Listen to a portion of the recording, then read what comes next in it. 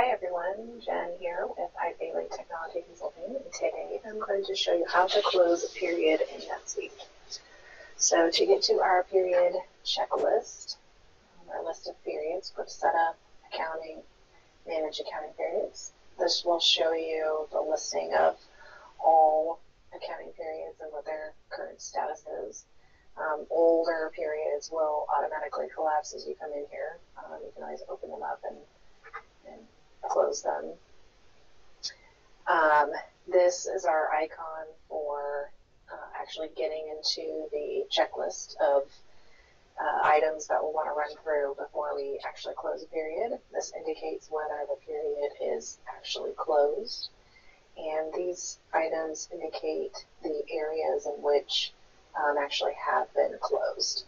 So right now in our June period, none of the modules have been closed.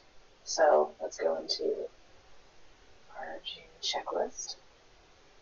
So you have the ability to lock AR, AP, and everything at different intervals. In a One World account, you will have the ability to lock subsidiaries at different times. So you can pick specific ones or mark them all and close them. Another option is, you're ready to close all modules and all subsidiaries. You can just click Lock All. And that ended up closing AR that was open and everything else. The remaining items will differ depending on what modules you have in NetSuite. So if you don't have inventory, then you wouldn't have any of these inventory checklist items. If you don't have One World, you wouldn't have any intercompany adjustments, etc. So you'll have to click on each one of these items to review, resolve, anything that does come up, and then you'll go back to the task, mark it complete.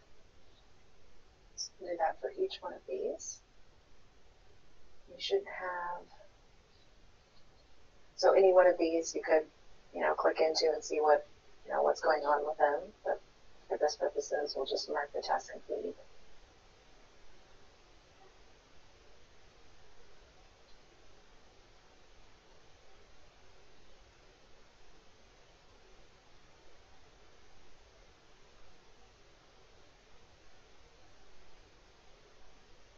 These are all things that NetSuite believes are tasks that really should be completed, should be reviewed, very thoroughly by an accountant to ensure that everything's good to go. So the fact that I'm just clicking through is not best practices.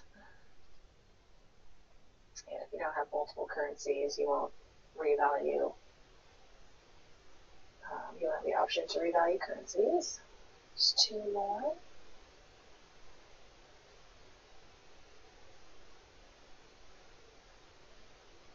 And any one of these items you can go into Help or go into Suite Answers and just copy and paste into Suite Answers if you have questions on what is this process going to do, and that should give you some good information.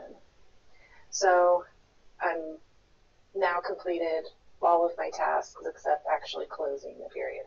So this will not allow anyone, including an admin, to make changes in the period.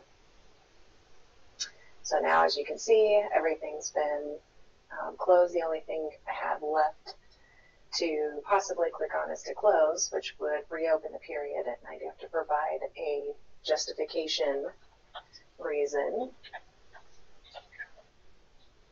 Okay. Reopen the period. All periods subsequent will be reopened. So if you have something many periods ago all of the subsequent periods would be reopened. So just kind of acknowledging that that is going to happen. Under notes, I can see, when and who closed a particular checklist, if they did open or close the period. Under user notes, I can see, the reasoning behind that. Sometimes periods can get busy with opening and closing, and then if you have something, inadvertently posted, could be, you can figure out, who opened the period, and why, to see if maybe it wasn't inadvertent. We'll go back to our list, and we'll see that June is now showing as closed. So that is how you close a period in NetSuite. As always, if you have any questions, our team is here to help. Just click on the link below to get in touch. Thanks.